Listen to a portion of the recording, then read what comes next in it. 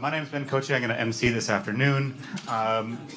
And our first speaker is Frederic Branczyk from CoreOS, and he's going to talk about Alertmanager and high availability.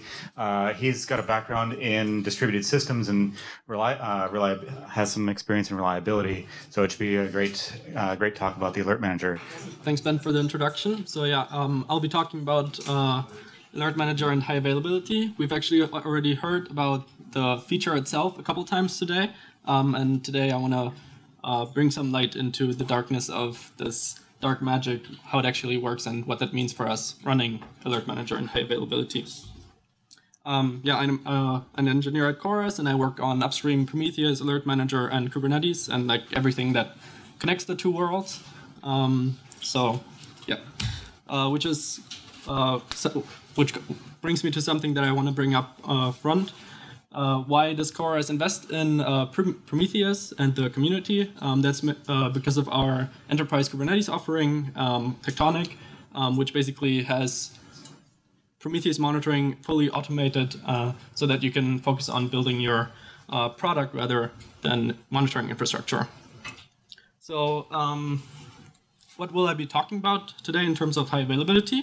So I want to talk about how Prometheus, how we get from Prometheus generating alerts to Alertmanager receiving those, then the high availability contract between those two applications, then how that actually works, and what that means in terms of implications for us running the Alertmanager in high availability.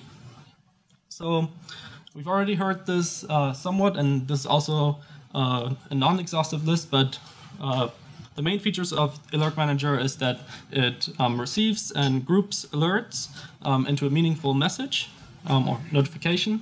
It deduplicates those so that we don't get notified every 30 seconds or however often Prometheus sends those alerts to Alertmanager, but in a reasonable time span so that we can actually fix these problems that occur rather than just get alert fatigue. Then it has routing so that we can say, for this particular service, we want this team to receive a notification on Slack or via PagerDuty or all the other integrations that Alertmanager has built in. And beyond that, the Alertmanager also has silencing. So if we know that there's a maintenance window where we know our application is going to behave in a different way, or there are all kinds of situations where you might want to mute an alert firing, then that's where you want to use silencing. But in terms of the high availability contract between Prometheus and Alertmanager, this is like the architecture diagram for Prometheus. You've probably seen this if you've worked with Prometheus.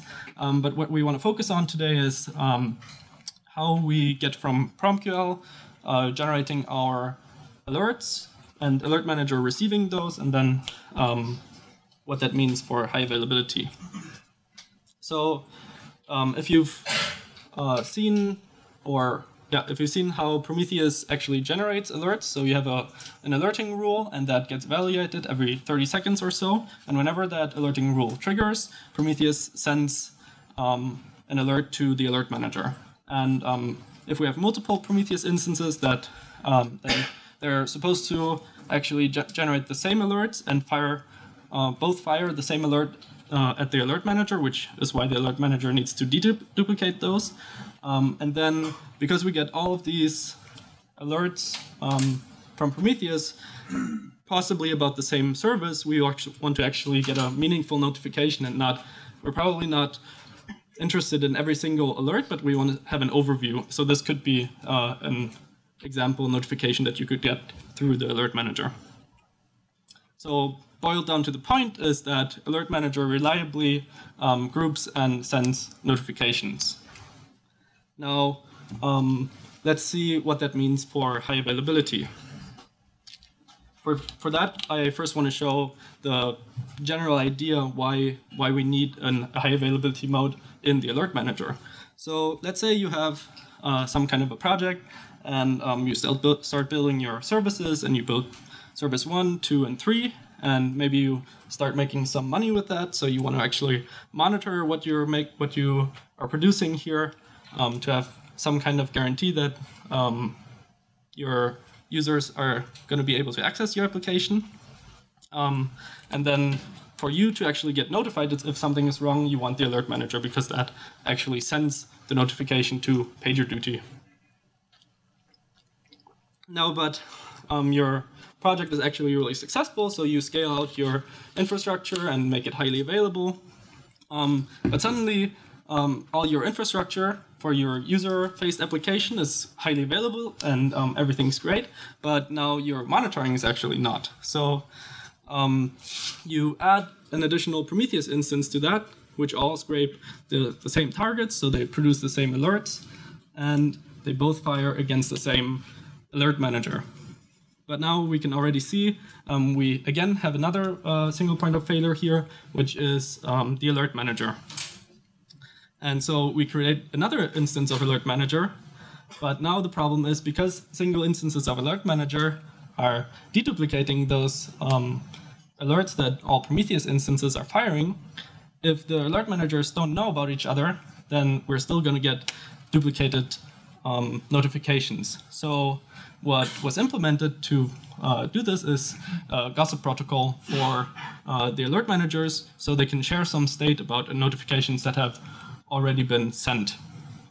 And that's really the key here to the high availability implementation. So now we can first take a step back and realize why Alert Manager and Prometheus are actually two separate components. So why this is really great is that we can keep Prometheus to really be really simple. It's not simple, but like to be very focused about, it's a time series database, and we can query it, and it produces alerts. And that allows us, as we've seen today already, that Prometheus high availability is just a matter of spinning up another instance of Prometheus, which scrapes the same targets, therefore produces the same alerts. And otherwise, if, let's say, Prometheus and Alert Manager functionality would be in the same application, then there would have to be this type of information sharing, state sharing between those instances, and we want to keep that, which is itself a complicated problem, into the Alert Manager. So an example alerting rule that we could have, for example, for etcd, which is a distributed key value store, in case you're not familiar with it. So in etcd, you have the notion of a leader. So whenever an etcd cluster doesn't have a leader, you can perform writes to it, because that's how the REF protocol ensures consistency. And that means if the leader is not present, or no leader is present for the entire cluster, then that could turn out to be bad. So this is basically the alerting rule that would detect that.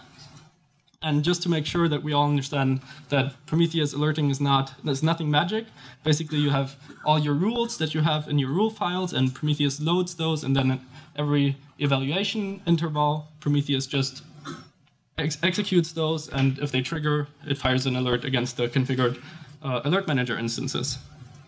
So there's really no dark magic involved here. And this is a simple Alert Manager configuration, where we just have one route, and we group everything by the job label, and just send that to a webhook configuration. And whenever we don't, so we have a resolve timeout of 5 minutes, and yeah. Now, when an alert actually hits the Alert Manager, that alert goes through a notification pipeline. So that basically is the sequence of these components. So first of all, the Alert Manager checks, has this alert been silenced? So it checks its silence database, does any silence match? If no, then we continue. And the next step is the wait step, and this is very important for the high availability functionality, which we'll go into a bit later. And then the Alert Manager checks whether this particular alert has already been notified about, and that's the deduplication step. If it hasn't, then we go on to the next step, which actually sends the notification out. And once it's not successfully sent the notification, it will gossip that it has successfully done so. And now we can talk about what the Alert Manager actually gossips. So what we just talked about is that the Alert Manager gossips the sent notifications. There was often the question asked why we don't gossip all the received alerts that all the alert managers get. Well, that's a simple answer, because there would be the sheer volume of the alerts received by all alert managers would be just too much information shared, and the actual information that we need is whether this alert has been notified about. And then additionally, so that all the alert managers have the same silences, also the silences are gossiped. But how do we actually do this? And we do it with CRDTs, and we did that because it really well fits this particular use case, because we want an available system. So in terms of distributed systems theory, the CAP theorem, this is an AP system that we want to build, and that's what CRDTs are really good for. But this is the theory. How did we actually do this? We use the library called Mesh by Weaveworks, and that basically gives us most of the infrastructure to build this, and we only had to design the CRDT that is actually gossiped. So it gives us an eventually consistent system where like the last writer wins element set that's our choosing, that we built the data structure like that. And basically what we're doing is we have a log of records that are timestamped, and whenever there's a larger timestamp, then we overwrite that particular record. And how we identify those is with a unique ID.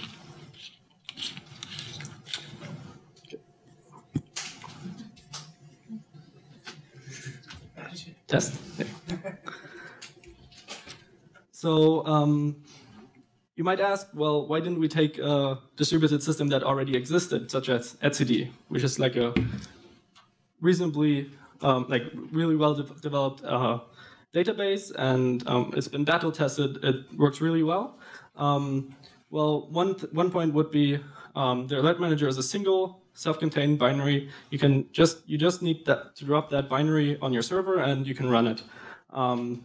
So if we then also had etcd in there, then we also would have to have a connection to etcd, and that brings in a lot of baggage. But most importantly is we want to build an AP system, whereas etcd, if there's no leader, as we saw earlier, will block writes. So in that case, we wouldn't get a notification, whereas in the AP case, we potentially get multiple notifications, but that's better than none for reliability. So let's go into how this merge process works, or for different scenarios. So when we create a silence, we have multiple instances of Alert Manager, Alert Manager 0 and 1. And they both have already some records in their database. And now I go ahead and hit the create endpoint for the silence, and the Alert Manager 0 immediately writes that into its database and produces a delta of what it's just written to the database. And then it gossips that delta to all other Alert Manager instances, and they then take that delta and merge it with their database, and eventually then both instances have the same database.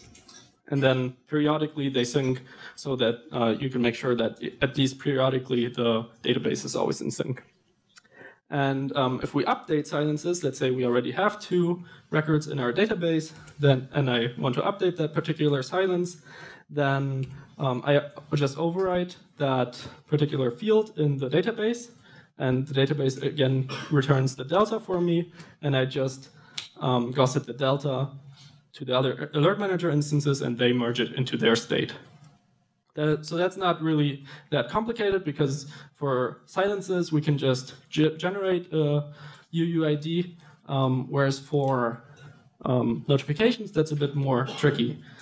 So let's look at how this works for notifications. First, let's see why notifications, or why it's really important for us to gossip them in this way. So we have a Prometheus instance which fires alerts against 2 alert manager instances, and here comes exactly this wait step into play that I mentioned earlier. So alert manager 0 waits for 0 seconds and then continues in the notification pipeline, whereas alert manager 1 waits for 5 seconds. And while alert manager 1 is waiting, alert manager 0 goes through the steps and deduplicates and sends the notification out and then gossips the state. And after a while, the alert manager 1, after 5 seconds, will continue this, but has already received this gossip data. So when it reaches its deduplication step, it will not send out this notification because it has been informed that this notification has already been notified about.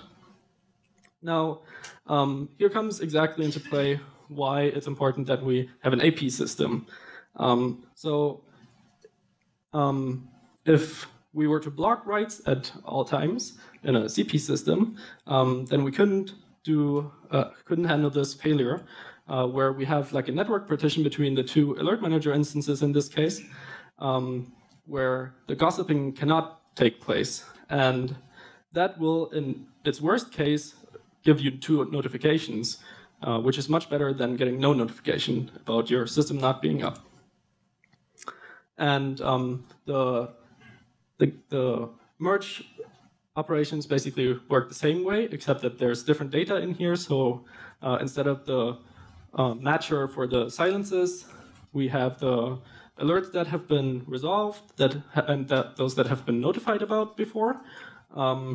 And when an alert fires, it goes through all of this pipeline. And if there's a new alert, we actually, new notification, then we write it to the database. And we do the same thing where we gossip the delta and then merge it into the other databases. But as I said already earlier, we can't just generate a unique ID for all of these notifications. Otherwise, we would again get duplicate notifications for everything. So we need to somehow generate a key that is always the same for the same set of alerts for the same route. So that's exactly what's happening here. When the alert goes through the alert routing tree, it collects all the values for the labels that have been matched against, and those are then the routes are XORed and concatenated with the receiver, because technically you could receive those with multiple receivers. So now we saw how all of that works in theory. Let's check that that actually works.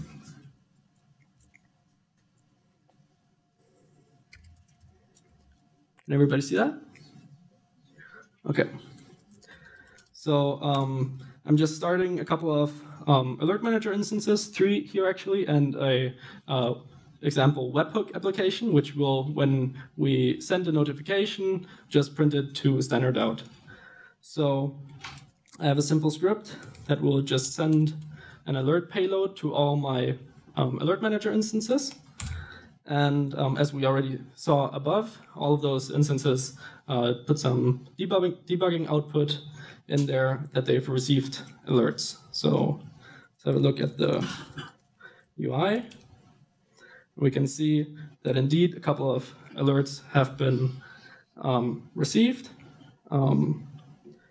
by all of our instances.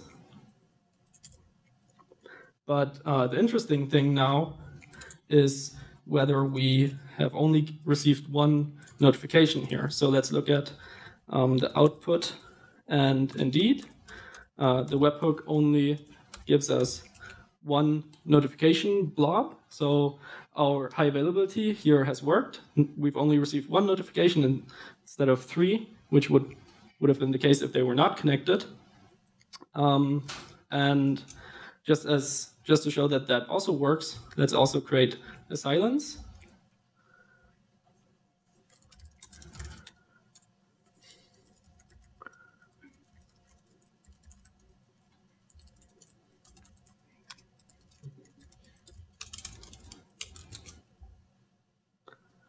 So I created the silence on the instance with the port 95 at the end, and we can check whether the silence also exists for the other instances. So for this one and for this one. Yeah. So we have successfully gossiped all our state, and we only received one notification. So high availability works.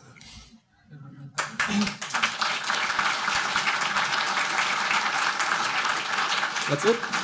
If you have any more questions, feel free to ask. Okay, there are lots.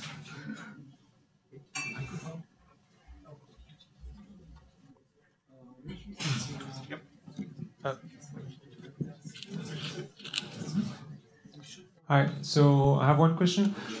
In the start of your explanation about CRDTs and how you merge them, you mentioned timestamp. So am I correct that you use like local timestamp to do the last while rain and so on? And the question is, do you consider using vector clocks or stuff like that? Because timestamp, you know. Yes, actually we did think about that, but so far we haven't actually had any problems with this. So this was just a simple solution that we started implementing in the beginning. But if there's an actual necessity for it, like if people actually have problems, then that's certainly a possibility to use. The thing is that we also use weighting with the times, right? So we can be, even if the clocks are not totally in sync, we can, in a reasonable range, expect that will still work every time. Just a quick follow-up. Yes, for the weight, I agree for the like sending notification and so on, but for merging the data, if like one box is 1 hour late because of summertime and stuff, it might actually merge the data in the other way around. Yeah, that's totally true. We should probably use it. Yeah, I just checked. I'm actually just downloading the newest version from GitHub, but the last version I have doesn't work on IPv6. With high availability mode doesn't work. Is this something anyone but me cares about? I'm not actually sure if there's an issue for it. If not, yeah, then there is a similar issue. Yeah. So the problem is that that doesn't really depend on us. It depends on the mesh library. Yeah. I'm not sure if it already has it implemented, but once the mesh library implements IPv6 support, we just need to update the dependency and it should work. Okay, so I will try to file more issues. Sure. That should work. Thanks. Question here, probably here.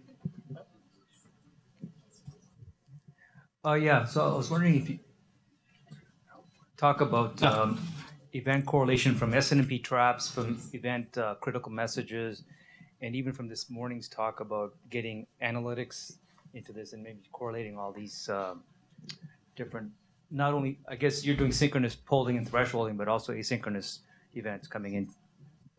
I'm not sure I understand the question. Can you? So the question is, if you have alerts coming from elsewhere to try to do analysis on them, the general answer is put that out into some other system like Aura and do the analysis there. Okay. That's the general answer with Prometheus.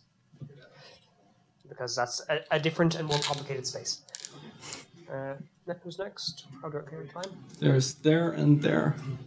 And back there as well. One. Hello. Hi there. I'm just curious why you did the gossiped wait times instead of like a consistent hash or something.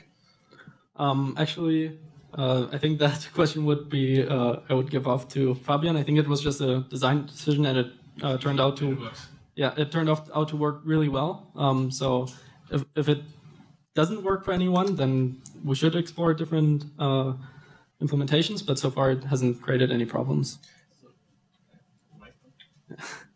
So if you use consistent hashing, right, and you expect a peer to actually send this out, and it just doesn't do it, Yeah, but you add heartbeat. you're not doing it either, right? So this wait is just an easy mechanism for everybody to always send it out and just like deduplicate that by just waiting for a bit. And how do you? So when do you remove people from the list of gossip peers? Whenever mesh does. Which is never. It does, I'm pretty sure. Only if you restart them all.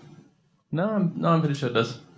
So how do you? I mean, it shouldn't, right? Because that's not safe. But how do you then like make sure that you reset the wait times? So there are, maybe I just hit an edge case, but there was also an issue where actually, depending if you have different ports, everybody joins, but if the initial peer goes away, everybody leaves the cluster. Yeah.